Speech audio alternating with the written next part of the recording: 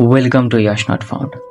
In August 2024, Kolkata was shaken by the brutal rape and murder of a 31-year-old second-year postgraduate doctor at RGKar Medical College and Hospital. The young trainee doctor had just completed her night shift and exhausted went to rest in the seminar hall due to the hospital's lack of proper resting facilities. The next morning, her semi-nude body was discovered by her colleagues, leading to widespread shock and horror within the medical community. The postmortem report indicates severe physical trauma and confirmed that she had been sexually assaulted, leading to suspicions of gang rape. The revelation of such a heinous crime with the walls of a reputed medical institution sends a wave of anger and fear across the country, igniting protests and sparking debates about the safety of women, especially in their workplaces. Her father alleged that the hospital administration was intentionally delayed the investigation, compounding the family's grief with the suspicions of a cover-up. The police initially faced the criticism of their handling of the case,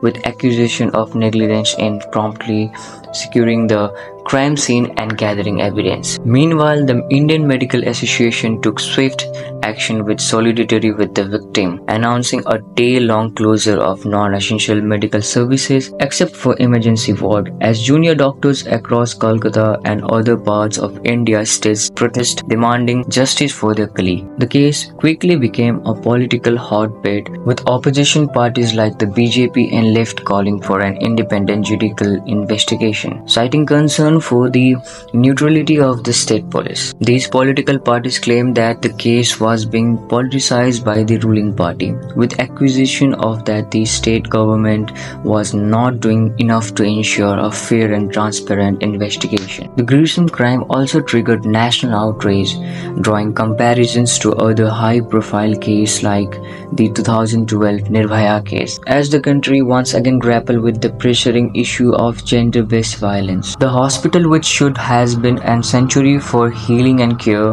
was now a crime scene, raising serious concern about the safety of female doctors and healthcare workers. Various women's rights organizations and public figures voiced their demands for swift justice and called for systematic reform to ensure such tragedies are not repeated. The investigation continued amid growing public pressure, with the police claiming to have intensified their effort to bring the perpetrators to justice. However, the delays and initial mishandling of the case left a deep scar on the trust between the public, law enforcement, and hospital authorities. The tragic death of this young doctor became a stark reminder of the deep-rooted issues of gender violence and institutional failure, calling for urgent changes in how safety is ensured for women across the professions, like all the profession spaces in India. Thank you for watching this video, and please comment down your thoughts about this case. Till then time, keep watching